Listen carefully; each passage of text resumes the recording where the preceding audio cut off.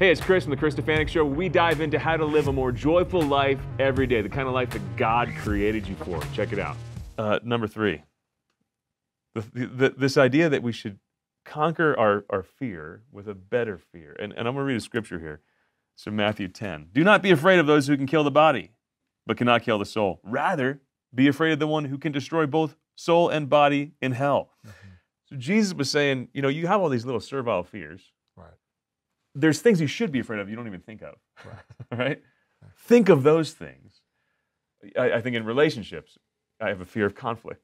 And I think it's natural to human beings.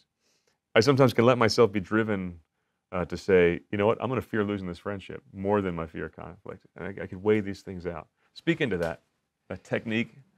Well, I think right away, growing my understanding of eternity. We have such a short and small understanding of what the eternal really is. And those consequences, or that God's timing to our life is so much deeper than we really understand. And I think that that's, to me, you talk about replace a fear with a bigger fear. Yeah. The bigger fear is the eternal separation from God's love. Yeah. Right? And separating myself from that.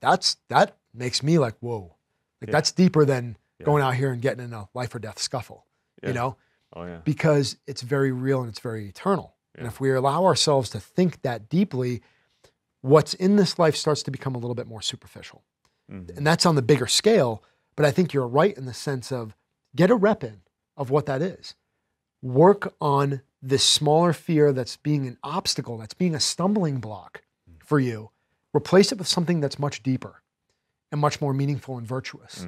And understanding like, whoa, I'm being called to something a little bit deeper here. This little thing that's causing me to slow down my action because I'm fearful of this thing, really at the end of the day, a lot of them are superficial. And it's not until you're on the other side, you're like, oh, what was I worried about?